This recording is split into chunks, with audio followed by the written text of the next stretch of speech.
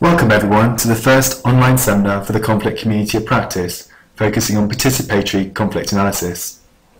My name is Oliver Chevreau and I'm based as a conflict advisor at CIUK. We're in the process of trying out a few ways to experiment with sharing knowledge and best practice, and we're keen to hear your feedback on how this works for you and any other suggestions you have for future topics. In terms of today's presentation, we're going to discuss a few key themes relating to participatory conflict analysis. For some of you, these themes will be very familiar. However, it might be helpful to quickly run through those for those that are new to this field. Firstly, we're going to think through some of the fundamental concepts of peace, conflict, and violence. Secondly, we're going to have a quick reflection on why doing a conflict analysis might be helpful. And thirdly, we're going to spend the majority of the session running through three types of participatory analysis. So before we think about analysis itself, what do we think conflict means? Most people will consider conflict as a negative concept, probably associating it with violence and war. However, a peace researcher, Johan Galtung, challenged this understanding and asked us to consider these concepts separately. Galtung asks us to view conflict as the engine of social change, which if managed well can help us progress. Generally, those working in the peace field have nothing against conflict itself. They see this as a natural and healthy component of any society. Indeed, much of contemporary conflict transformation is about building structures which help conflicts to be resolved peacefully. So if we understand conflict, what do we mean by violence? Again, most people would probably consider violence in a very narrow sense. However, Galtung asks us to consider three types of violence: direct, structural, and cultural. Direct violence relates to our more conventional understanding of the term, killing mainly of people or property, whereas structural violence relates to violence conducted through systems, perhaps most powerfully seen when one particular group is discriminated against. Cultural violence relates to those social norms that help us justify violence carried out against one particular group in certain situations. So if we understand conflict and violence, peace. Again, Galtung offers us a couple of nuances to the common understanding of the word. Negative peace refers to the absence of war, which whilst providing some level of security, might still leave us living under a brutal dictatorship. Positive peace, the absence of war and the absence of structural violence, is a society in which structures exist for conflicts to be resolved without recourse to violence. So with these fundamental concepts in mind, let's turn our attention to conflict analysis. Why do we need to do a conflict analysis?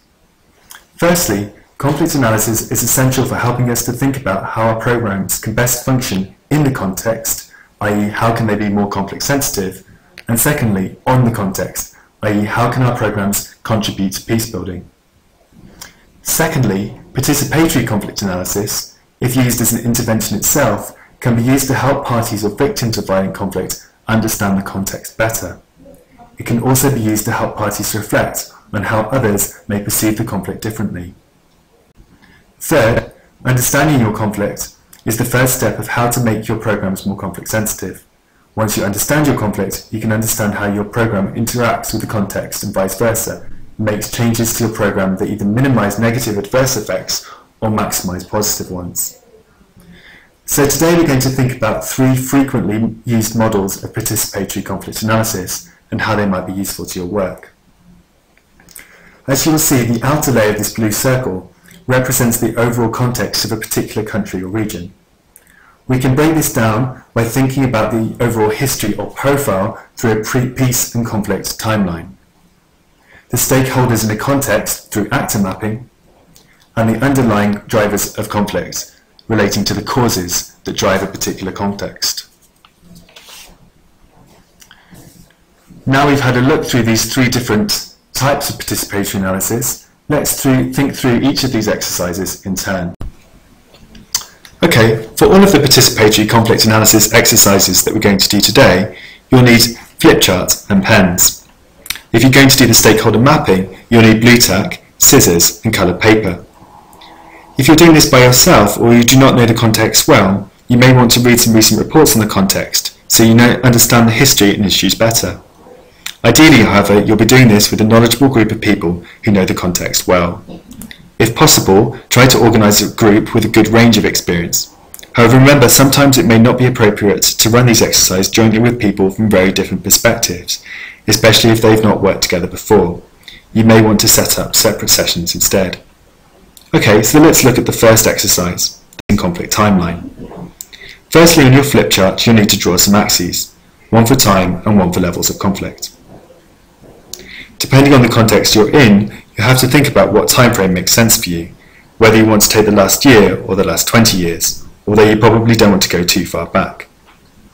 In terms of levels of violence, you can either leave this quite vague, as a measure of your perceptions of violence over time, or you could choose a specific conflict indicator if you have a sense of or the actual data to hand.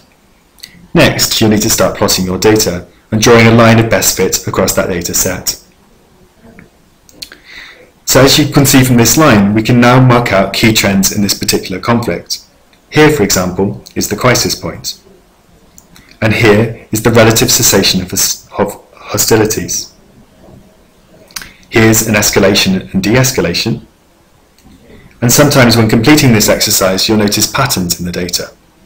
Here, for example, we can see regular peaks of conflict at regular time intervals.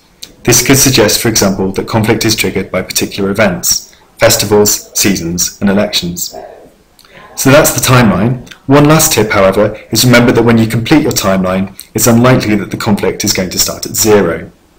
Also, it might be worth considering that just because you see an upward or downward trend for one particular conflict indicator, another may indicate the opposite. So that's the first exercise. Let's have a look now at actor mapping.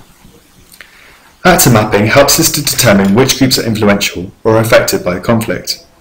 It's important to consider a broad group of actors, not just those directly affected by the conflict, as they may still have impacts on the dynamics of the conflict that we've not previously considered. Firstly, write a list of the major actors and then using the coloured paper, cut out circles that represent each of these. The size of the circle should represent the relative power of that particular group, although remember that sometimes quite small groups might have a considerable influence and vice versa. Normally, when people complete this exercise, they don't identify individuals as specific actors, but rather groups. You can use the blue tack to secure these to the flip chart, and this will help you to move them around as you're completing the exercise or if you come back to revise it later. So now we can begin mapping the specific relationships. Here, for example, a straight line between two actors represents a positive relationship. A double line would represent a strong alliance. A line with an arrow shows the direction of influence. A dotted line represents an unknown relationship. This would represent a broken relationship. And finally, here's a relationship in conflict. However, in most cases, it's unlikely that the actor groups you have chosen are completely homogeneous, being comprised themselves of particular groupings and factions. This can be shown by a line through that actor. This will then allow you to mark out the different relations actors may have with the same party. So here's a mapping of the actors in this particular context, but we've missed something crucial here. Where's care? Even if the CEO is not currently working on conflict issues, your very presence will have an impact on the context, and it's likely that care will have relationships with several of the major actors in any given setting. Thinking about what relationships care has, and ones it might be able to create in the future, will be helpful in designing programs that work on or in conflict. Lastly, this version of the context of the course is of course subjective, and was built upon the perceptions of those who created the mapping. This call can be used to compare and contrast particular perceptions of who the key relationships are in different communities. Okay, so let's move on to our last exercise that addresses the underlying causes and drivers of conflict. To help us think through this, we're going to use the metaphor of an iceberg. What we can see above the iceberg is the visual impact of a conflict. This could be the impact of war or the result of a more community-level conflict. Beneath the iceberg are the various drivers of the conflict. The deeper you go, the more historically entrenched these are in that particular setting. At sea level, we can think of the particular short-term triggers that might transform latent conflict into something which is more overt. So looking again at the deeper levels, we can divide this into proximate triggers, and these would be trends that are not directly attributable to a particular instance of violence, but are a broader contributing factor. And then there are Then there are the deeper driving factors of a conflict, most likely from recent historical grievances. And then finally, really deep, entrenched historical grievances or cultural norms that shape the broader discourse of a particular conflict. Once you've completed all the levels, you might want to consider whether you can link any of them together.